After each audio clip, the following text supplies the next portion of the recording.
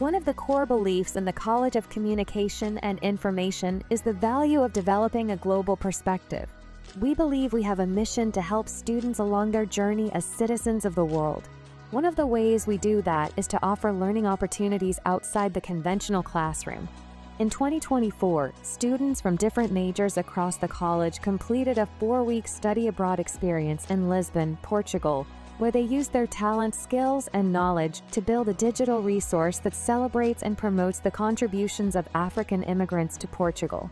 And it means our children in Swahili. That's the meaning of the word Batoto Yetu. And basically they are a group that works to enhance the lives of young African-descended people in Portugal and also educate them and others on the impact of the African legacy in Portugal.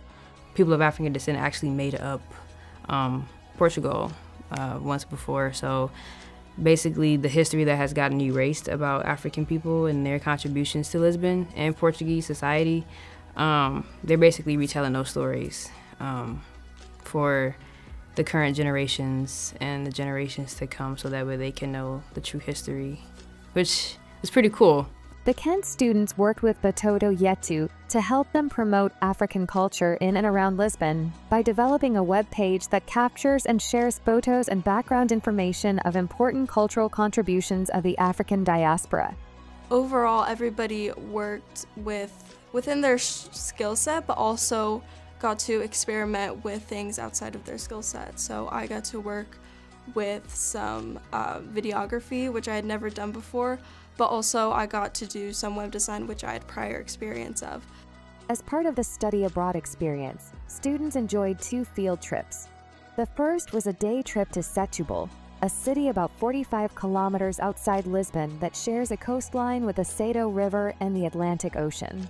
Students visited a market selling fresh fruits, vegetables, meat, and fish. The other field trip was an outing to the town of Sintra, located in the hills just outside Lisbon.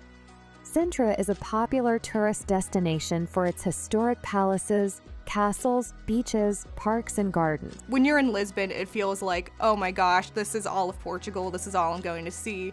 But once you step outside of that center and start going into these like coastal areas, these cliff sides, and these rural areas, you start seeing a different perspective on how the Portuguese view themselves. It helped us realize that culture is much more complicated and it's just different elsewhere, and that's not necessarily bad, it's just a new experience. So this trip just opened my eyes to being more understanding and willing to learn from others. When you have an experience that completely changes how you view learning, how you view the learning experience, it just makes you excited for more. It makes you excited to see, wow, what else is out there? What else can I learn? What else can I experience? How many more people do I get to meet? It's humbling in the most amazing way possible. This whole trip showed how little, and not insignificant, but how little we are compared to all of the amazing things around the world. And a lot of times, things that our ancestors have lived. Absolutely, absolutely. I would definitely highly recommend any study abroad trip that's available to students during that semester or summer. I think overall, the experience that you get and the knowledge that you learn and gain from doing something like that is priceless, you know.